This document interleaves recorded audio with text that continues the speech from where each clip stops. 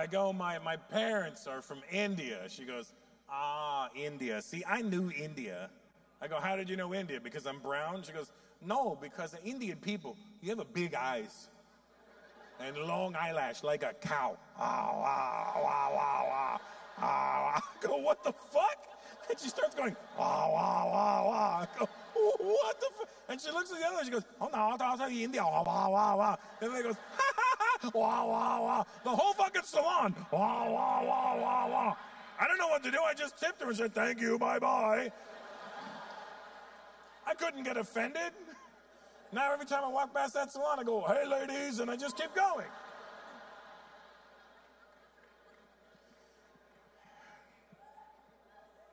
See, the problem is we live in extreme times now. Every part of our lives is extreme.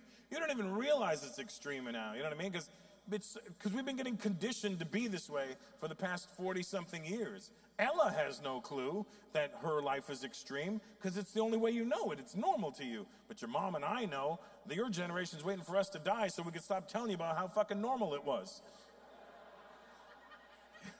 We know it's extreme. You don't. That's why, you know.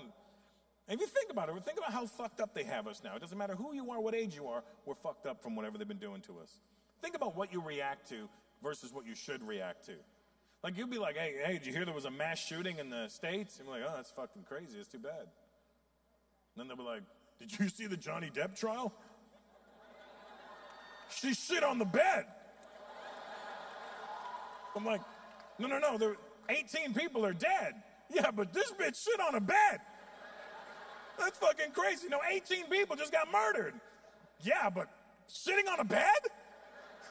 Like, that's how twisted we are. We don't react the right way to things anymore. And I was like, how did we get here? What brought us to this place? So I started researching it, right? And when I started researching, I realized there's way too many paths that got us to where we are now. So I could only focus on one road. So I chose porn. Now stay with me.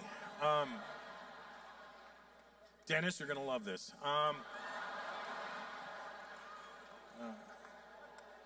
Dennis, porn in the 70s, I know your mom's very upset, but if you think he's not looking at it, Mom, you're out of your mind, all right? Because he's 14 in the internet age with, you know what I mean? Like, I was looking at porn at 12, and it was in magazines. Dennis, I jerked off to still pictures of women.